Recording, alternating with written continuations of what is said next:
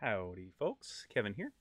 Today I want to do something a little bit different than I've normally done on my channel, and that is to go through an article and just kind of read through what I found was interesting in the article and then kind of give my feedback, and then open it up for y'all in the comments to give your feedback on what you think.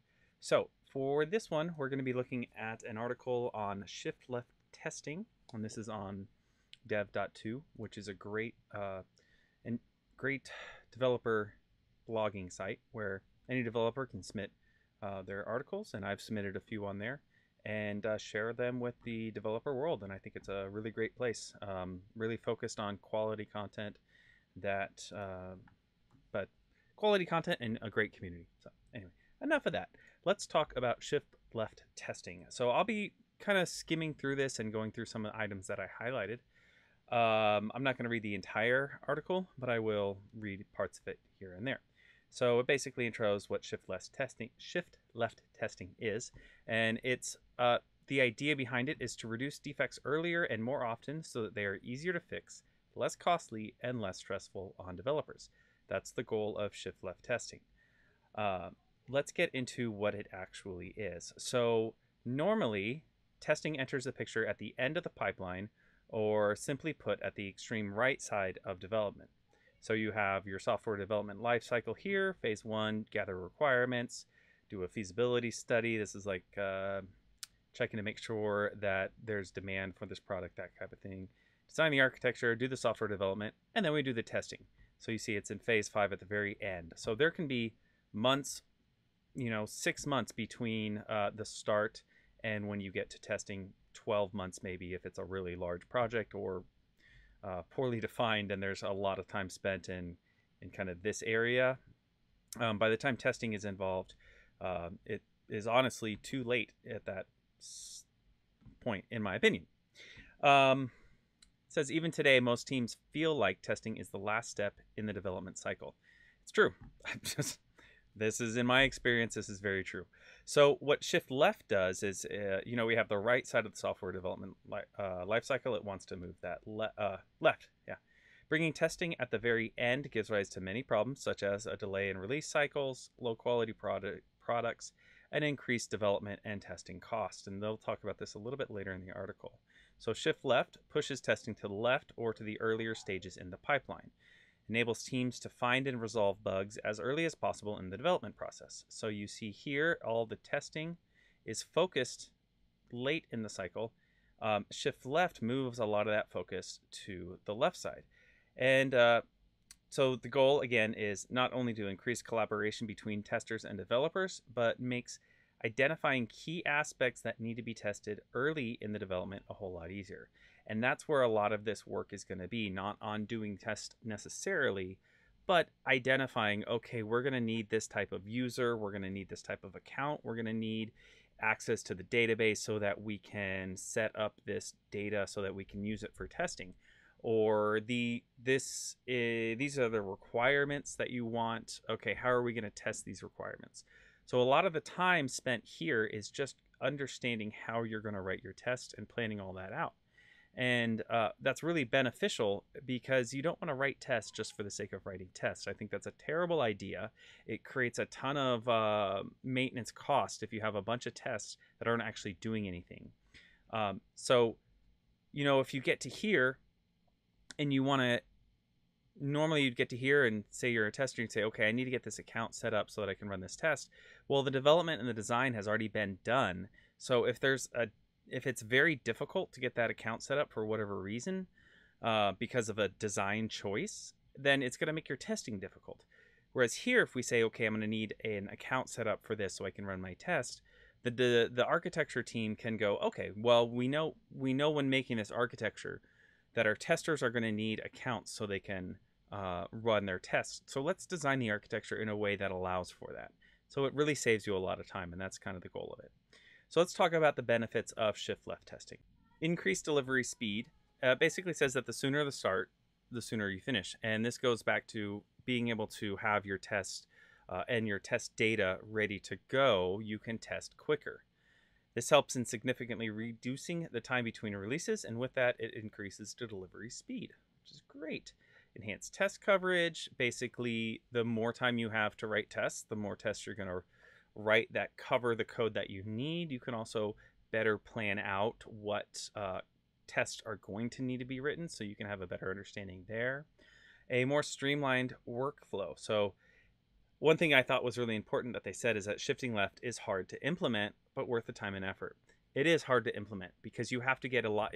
It's not because it's technically difficult, but because it's you have to get a lot of people involved. You have to convince your project manager or your product manager to include you in these planning sessions. You have to convince architecture to include you in the session. So there's a lot of non-technical parts that go into shifting left.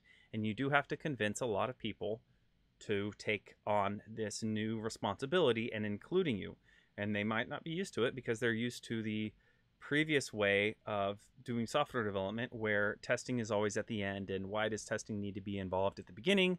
They're not architecture, so why would I want my QA people to be deciding the architecture for me? I don't want that. That's the architecture job's responsibility, that kind of thing. So yeah, I wanted to mention that. It does also mention that it helps the testing team get more comfortable with the tools and technology concerns. So they'll have a better understanding of what's coming down the pipeline when it gets to their desk for them to test. Testing early facilitates a stronger bond between business requirements and quality assurance scripts, motivating the team to automate more test scripts as part of the requirements gathering process. It's a really good point. It helps build a better connection between the QA team and the rest of the software development team. And that's really important because as a QA team, you don't want the rest of the team just throwing things over the wall to you and saying, here's the product, go test it, have fun, tell us that there's nothing broken because we have to release this in a couple weeks. And if you tell us that something is broken, that's really bad because that's going to delay the release. And also, if you tell us that nothing is broken and there is something broken, we're going to be really mad at you because you let us release this when it was clearly not tested. So that's a really bad model to go after. So this is part of moving things shift left. Get you more involved, get the developers to know who your QA team is, and develop a stronger bond. Yeah. Reduce development and testing cost. The sooner you find your mistakes, the easier they will be resolved. That's pretty true. Because mistakes grow bigger and bigger and bigger as time goes on. So if there's a mistake that happens early on in the software process and nobody catches it until at the very end, a lot of code gets written around that mistake. And when you go to fix that one piece of code, you end up having to fix a lot more just because so much has been built around it. Compared to getting involved, catching that mistake right away, then not a lot of code has been written around the mistake, so it's really easy to fix. They go through an example. We'll skip through that. Cost of fixing bugs. We all know that it's really costly to fix bugs, especially once it gets to production, that type of thing. Improves product quality by facilitating timely correspondence between stakeholders, developers, testers, and timely feedback, which helps improve the code quality. Again, getting involved with the team, having your QA team and your stakeholders and your developers all be one big team instead of these separate silos really, really does improve that team dynamic. So what are some of the best practices for shift left testing? Well, proper planning. This goes into it. Developers and testers should plan how to shape coding and testing as early as possible in the development cycle. This again goes back to, as a tester, I'm going to need this data. I'm going to need these accounts. These are the type of things I'm going to be testing for.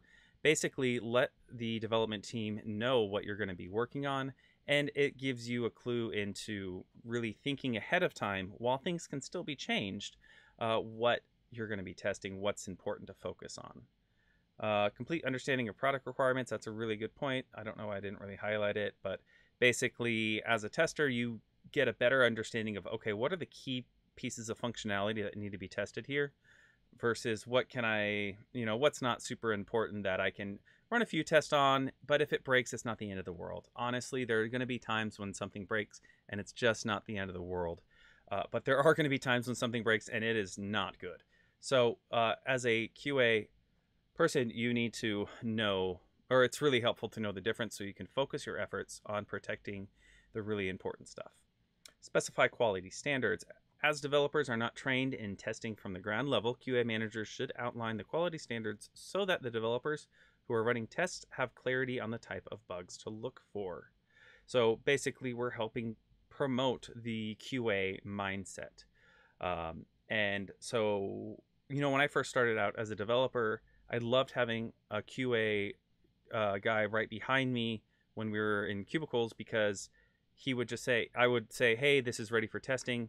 10 minutes later, he'd say, oh, I found a bug. I'd go, what? How did you already find a bug? Yeah, it was this right here.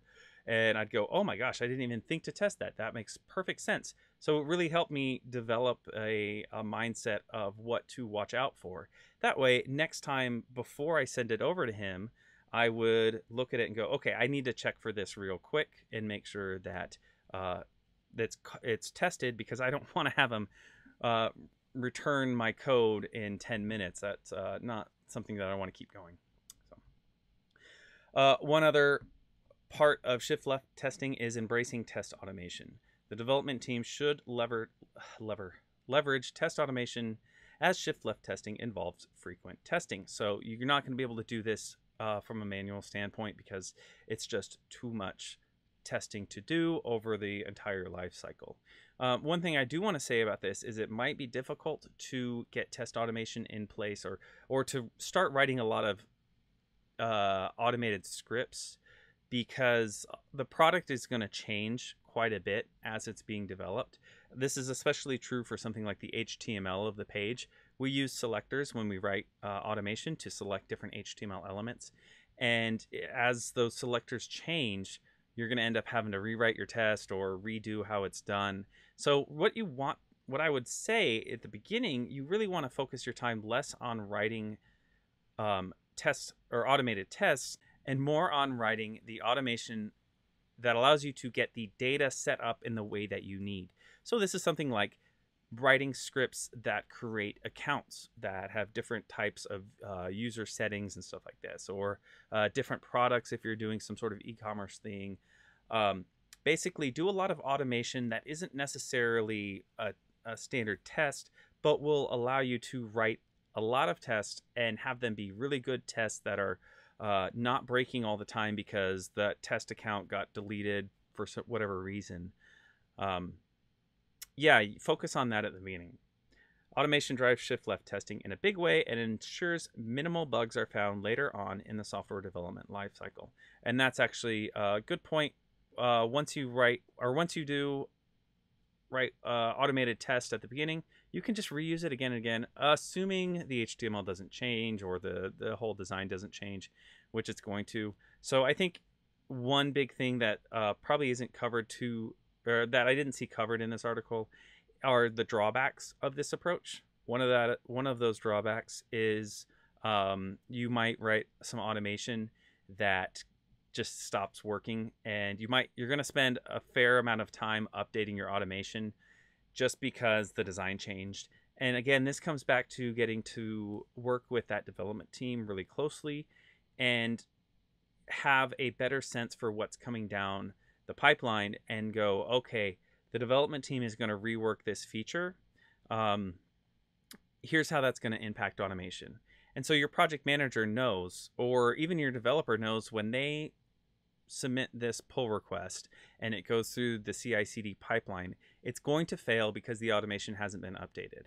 And maybe you can even say, hey, here's where the automation needs to be updated. We need to update this selector from using this ID to using this class, and the automation works. And they can actually put that as part of their pull request so that it still passes. So just kind of meshes the two teams together.